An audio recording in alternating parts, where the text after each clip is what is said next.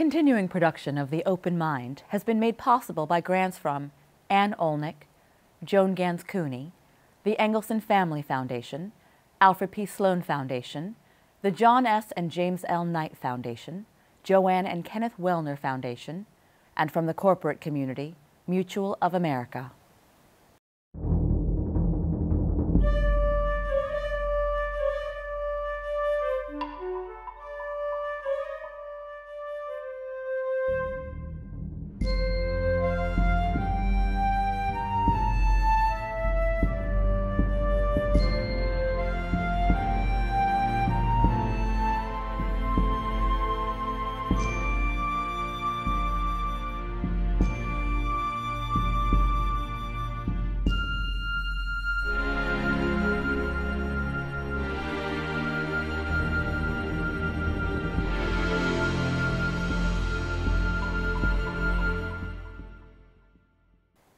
I'm Alexander Heffner, your host on The Open Mind.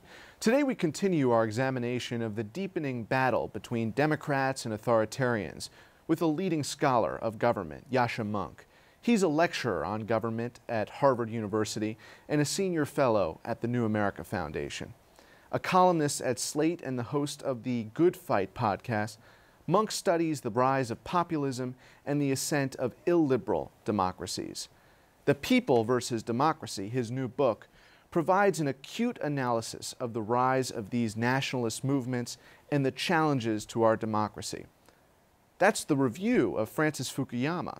And while he may have redeemed himself in a string of mea culpas, we're counting 3 decades ago when Fukuyama tragically predicted, maybe naively predicted, the endpoint of mankind's ideological evolution as Western liberal democracy, a final form of human government. Not so, as Mounk and I are here to discuss. A pleasure being with you, sir. My pleasure. Is it that the Democrats, in effect, have embraced totalitarianism? Well, what we are seeing is that people are much less committed to the form of government than they used to be. I think in the period in which there was really rapid increases of living standards for average people, in which democracies were the most powerful, the most prestigious countries in the world, it was very tempting to think, well, people have this very deep commitment to the ideals of our political system, to individual rights, to collective self-rule, and they're never going to deviate from that. Well, what we've seen over the past decades is a really rapid change in that. So what I show in my research and in the book is that actually people give much less importance to living in a democracy than we once did. In the United States, over 2/3 of Americans used to say it's absolutely crucial to me to live in a democracy. Now less than 1/3 do. And they're even becoming more open to authoritarian alternatives to democracy. So 20 years ago, 1 in 16 Americans said they were open to army rule. Now it's 1 in 6. Those are consistent surveys that you found in America. In other Western democracies as well, or is this a specific American phenomenon? So this isn't happening in every single country in the world, but it is happening in most of them. When you ask a question like what you think of a strongman ruler who doesn't have to bother with parliament and elections, a pretty clear alternative to democracy. You have Germany, where 20 years ago 16% were in favor of such a system, and now it's 33%. You have France and the United Kingdom, where 20 years ago 25% of people were in favor of this, and now it's 1 in 2, it's 50%. Now, look, it's difficult to know how to interpret those surveys, right? Who knows what people say about them? The fact that they've changed over time is worrying, but it's difficult to know exactly what they mean. But it goes beyond that. You see the rise of political parties that actually break with the most basic rules and norms of a democratic system.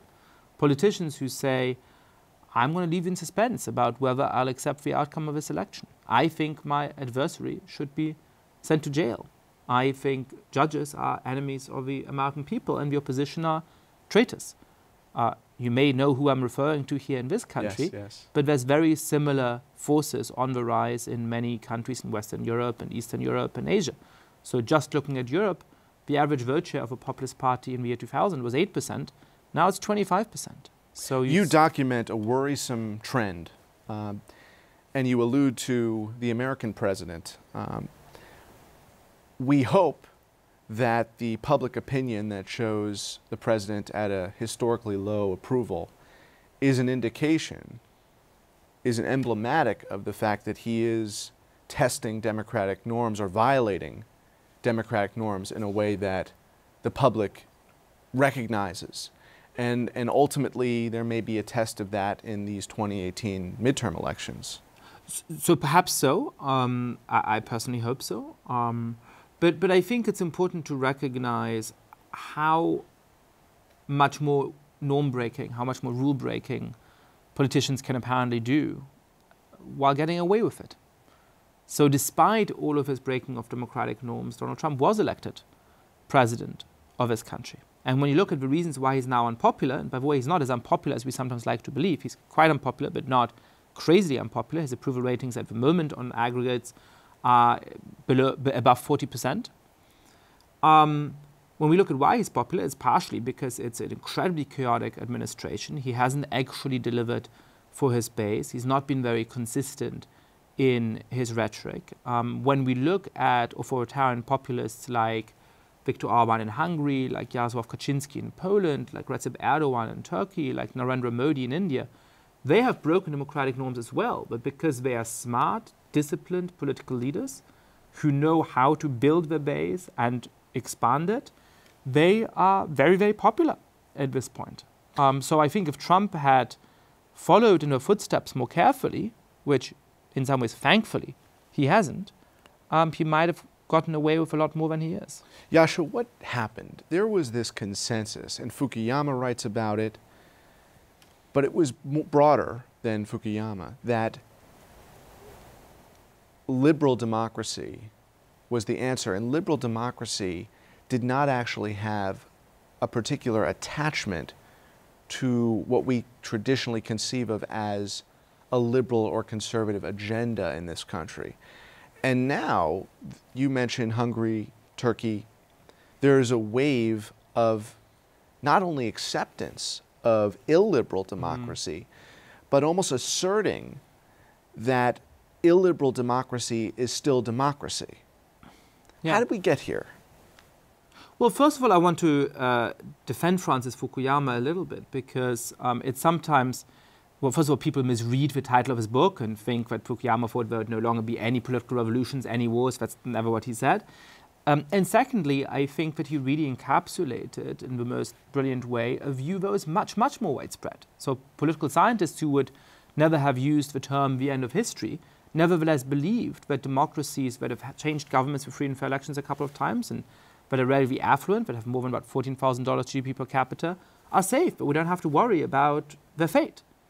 That turned out to be wrong in a tragic way, and we have to understand why. Now, my guide to this is a very silly story by a philosopher called Bertrand Russell, which he taught 100 years ago. And Russell said, picture a chicken on a farm. It's a nice kind of chicken, you know, the kind of organic chicken we'd like to find now. It runs around on the farm, talks to the other animals. The other animals are saying, be careful, the farmer only seems nice, one day he's going to come and kill you. The chicken says, what are you talking about? He's always nice to me, he always gives me food, he mutters some encouraging words. But Russell points out, one day the farmer does come and wring the chicken's neck, showing that more sophisticated views as to the uniformity of causation would have been to the chicken's benefit. Now, what does he mean by that? Well, he means that there's background conditions to political developments. That democracy was stable as long as lots of things were true, just as the farmer had a reason to feed the chicken as long as it was too thin for the market. Once those background conditions change, once the chicken is fat enough for the market, the behavior changes. So we need to ask a chicken question. How is the past different from the current conditions of democracy? And I think there's at least 3 important ways in which that is now true. The first is that there's always been a very rapid increase in living standards for average citizens in the stable democracies of the world. From 1935 to 1960, the living standard of the average American doubled. From 1960 to 1985, it doubled again. Well, since 1985, it's essentially been flat, it's been stagnant. That really makes a big difference in how people think about the politics. They used to say,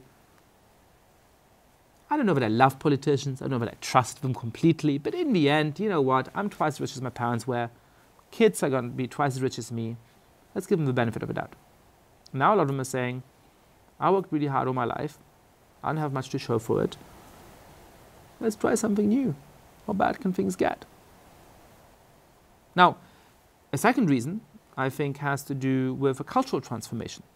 Most democracies, when they were founded, were either thinking of themselves as mono-ethnic, monocultural countries, in which it was very clear that somebody who's black, somebody who's Latino, somebody who's Muslim or Hindu could not be, quote-unquote, a true German or Italian or Swede. Well, after decades of immigration, we've thankfully changed that conception, overcome some of those notions. A lot of people embrace that transformation, as do I. But it's perhaps not surprising that there's also people who feel like that changes how they thought of their own nation. It challenges the advantages we used to have over others, and so they're upset about it. In the United States, we've always had a multi-ethnic country, but it's always been a multi-ethnic country with a strict racial hierarchy. And so as we are starting to challenge that and overcome that, this country is a much better place for minorities to live than 20 or 40 years ago, thank God. There's also a massive resistance against it from the people who have something to lose in this process. Ultimately, Yascha, there seems to be a willful amnesia on the part of some of our elected office holders who refuse to acknowledge that earlier era of totalitarianism or authoritarianism. That's going to cost us. We're not sure how much yet. Do you have an estimation of how much it will? Well, I mean, I'm talking about Mitch McConnell and Paul Ryan in particular in this country, and those leaders in the countries you mentioned who have abstained, in effect, as they see democracy torn apart. Look, the Constitution gives us all of the tools we need in order to defend our political institutions. But the Constitution can't defend itself. It's a sheet of paper, and it relies on flesh and blood human beings to bring it to life. And one of the shocking things of the past 2 years is the number of flesh and blood human beings who, against their convictions in many cases, against their better knowledge, have proven to be cowards, who are willing to put the partisan interest of somebody they don't even particularly like over the interests of their country. And that is very, very concerning. Now, I think part of this is because we failed to talk enough about the importance of our political institutions. Political thinkers from Plato to Aristotle and from Machiavelli to the founding fathers have always emphasized the importance of passing our political ideals from one generation to the next.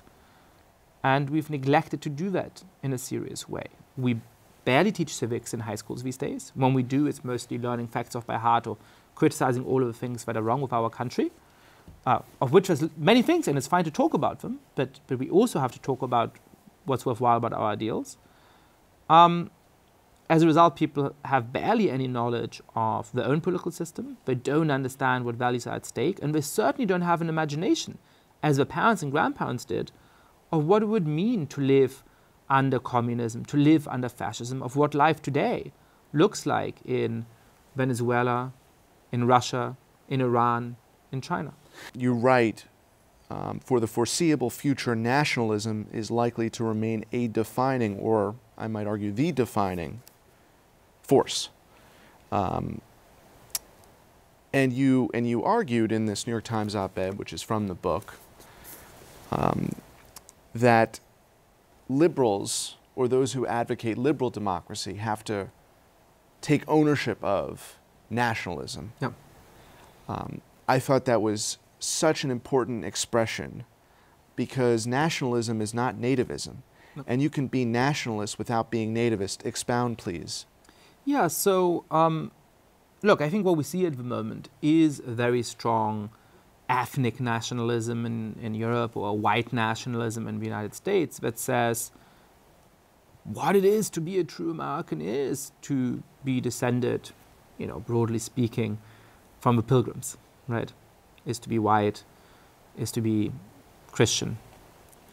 And you see a very similar movement in Europe, which is saying people coming from Turkey, from Syria, from Africa, they certainly will never belong to our country. Our country is defined ethnically by descent from one ethnic group.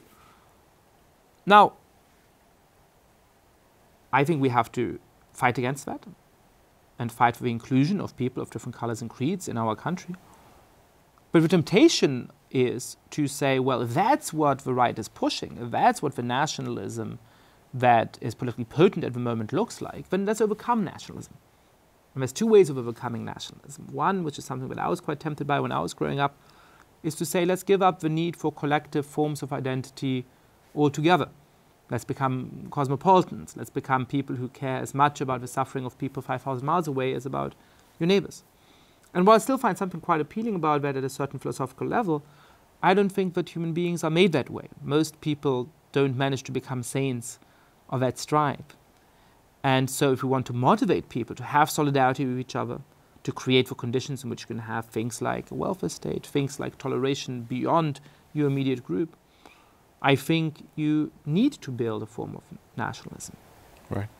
The second response has been to just celebrate collective groups at the subnational level. Religious groups, sexual groups, ethnic groups, but never the national one.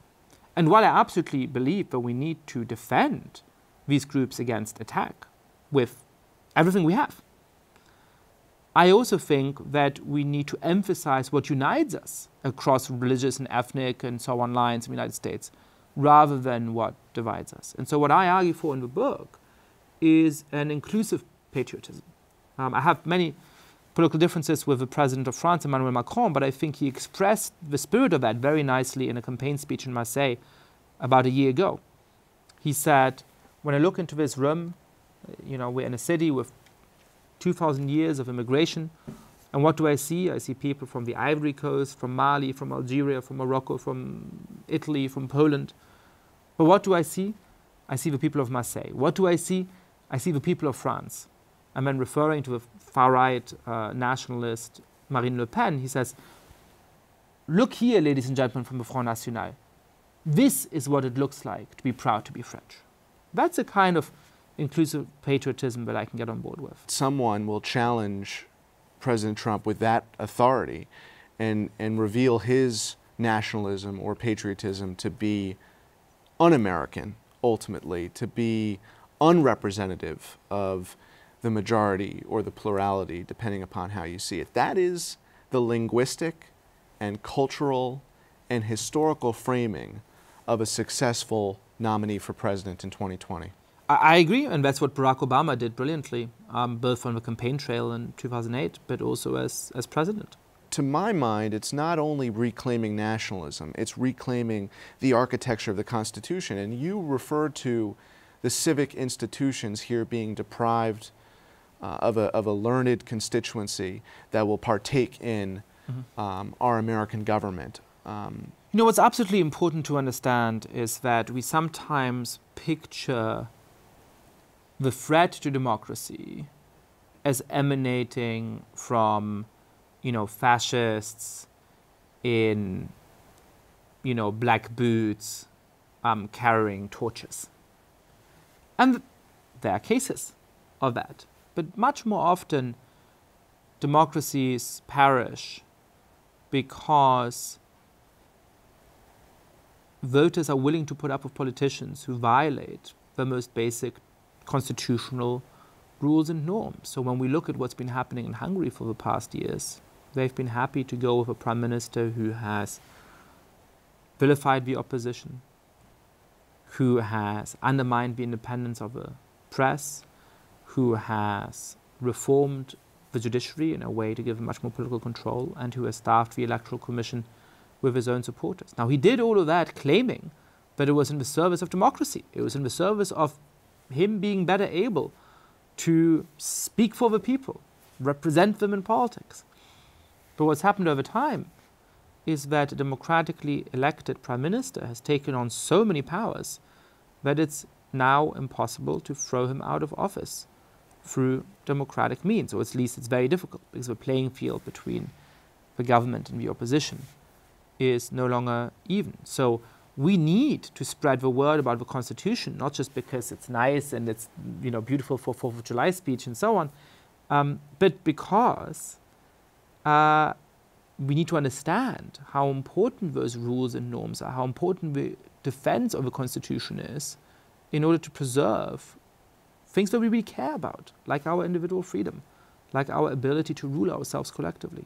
And we need to really do a forensic analysis and inspection of those critical documents to assert that in that war of the people versus democracy, ultimately the people have to have conviction in those documents. Yeah. And they have to not just have conviction, but understand how they are represented faithfully. Yascha, you know, in the minutes we have remaining, what is really the I was most... only just getting started. I know, right? So the most malignant influence that is pulling the seams apart of the democratic order, it's not so simple to say Russia, but is it? Well, look, at least insofar as those former Soviet territories and countries in that part of the world are concerned. Yeah, I mean, you know, one way of framing this question is whether or not Russia determined the outcome of the 2016 elections, and I don't know the answer to that. What I do know is that in a functioning political system, somebody who breaks its most basic rules of the road should not have been within striking distance of winning the presidency. Now, there's a good chance that Russian interference made the difference. There's 80,000 votes between Trump winning and losing. I don't know the answer to that. What I do know is that in a healthy political system, he wouldn't have been anywhere close to winning. Right. He wouldn't have been the Republican nominee in the first place. And so we have to do two things. We have to become much more assertive and much more self-confident about defending our political order against authoritarian adversaries who have an interest in subverting it. And that at the very least means reforming our electoral system to make it much more difficult to hack into voting machines and falsify elections, to recommit people to our constitutional ideals, to make it much harder for outside money to advertise in our political campaigns, which also means, by the way, cleaning up the campaign system as a whole, because when you have billions flowing in, it's easy to hide millions from the outside as well. So we have to do all of those things. But we also have to do something more fundamental, which is that we need to show people that the government can actually deliver for them. And we need to overcome the deep and poisonous partisanship in our country. Right. Because it is that which authoritarian powers at the moment are exploiting. And by the way, now that Russia has shown how much chaos you can sow from the outside, one of my fears is that other authoritarian powers will start to take a page out of the same playbook. Why would Iran, why would China, why would other countries, some of which have even more money and even more state capacity than Russia, sit on the sidelines when we see how easy it is to mess with us by exploiting our divisions? And the inherent democratic quality of a nation that you alluded to before depends on fairness in an economic climate that is conducive to livelihood. Yeah, I actually think that the slogan of the Brexiteers, of the people who wanted to take the United Kingdom out of Europe, was very smart. They said, take back control. People want to feel like I have control over my own life. If I work hard, if I turn up to work, if I get a decent education, I'm actually going to have a good life. And they want to feel that my nation can stand up for itself in the age of globalization and make sure that rich individuals, corporations, and so on are actually taxed at an effective rate. Now, there are things we can do in order to give people that. We can invest much more in education, including lifelong learning. We can do much more to raise productivity. We can reform the tax code in order to help ordinary Americans rather than billionaires and some of the biggest corporations in the country, as we unfortunately have done a few months ago. And we can also show that the United States and other countries, for that matter, can go after people who hide their money in tax havens, can ensure that corporations pay a reasonable share of taxes, whether they have a nominal headquarters in Delaware or in California, and in the United States or in Luxembourg or Ireland. So there's a lot of things we can do there, and it's up to politicians now to understand the urgency of doing that, not just because it matters for economic justice, also because it matters for political stability. When is your hope realized that the people will wake up to the populace and their the reality that they don't represent their economic interests? Well, there's a temptation to think that populism is a self-correcting mechanism, that populists often are driven by real frustrations. The analysis is not always completely off, but the solutions are nearly always wrong. And so the temptation is to say... and they're sometimes opposite. You know, they right. want to further They exacerbate claim the they're going to problems. help steelworkers in Michigan, and actually they Right. don't. So the temptation is to say that populists turn up in the political system, and as a result, more established political parties, more moderate politicians become more responsive to the frustrations that are driving this. They fix some of the problems, and everything starts being stable again. I think there's a chance of that. There's also a danger, though, that people get really frustrated with the political system. Populists rise. They actually exacerbate the problems, as we've been talking about, or they make the system ungovernable because there's so much chaos, as there is in Italy now after the last elections, that actually the frustration keeps growing, and you get a vicious cycle. And my fear is that we're in that. But I want to end, if I may, on a Yes, please. On a more positive note. Look, I came of age politically at a time when there was lots of important political battles, but it didn't seem like the very future of our most fundamental ideals was at stake. Now it is, and that's scary and it's depressing, but it's also inspiring, because it means that what we do now really matters. The great writer Amos Oz has a nice metaphor for this. He says that there's a huge fire burning, and it can feel hopeless to do something about that. You and me, we each have a little cup. It might look like there's tea or coffee in it. It's actually water. And how are we going to extinguish the fire? What are we going? How much effect can we have? But you know what? There's a ton of people with a little bit of water in their cup. There's a ton of people watching this.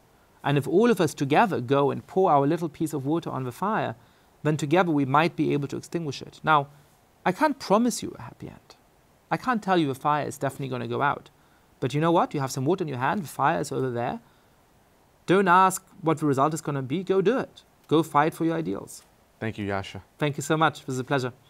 And thanks to you in the audience. I hope you join us again next time for a thoughtful excursion into the world of ideas. Until then, keep an open mind.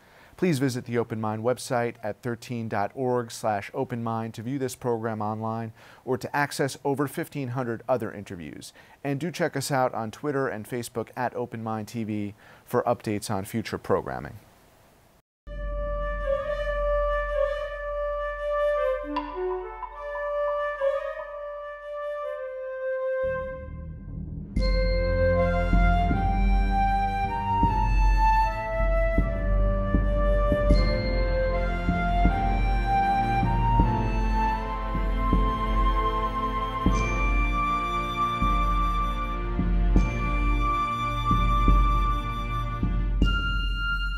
Continuing production of The Open Mind has been made possible by grants from Anne Olnick, Joan Gans CUNY, the Engelson Family Foundation, Alfred P. Sloan Foundation, the John S. and James L. Knight Foundation, Joanne and Kenneth Wellner Foundation, and to the corporate community Mutual of America.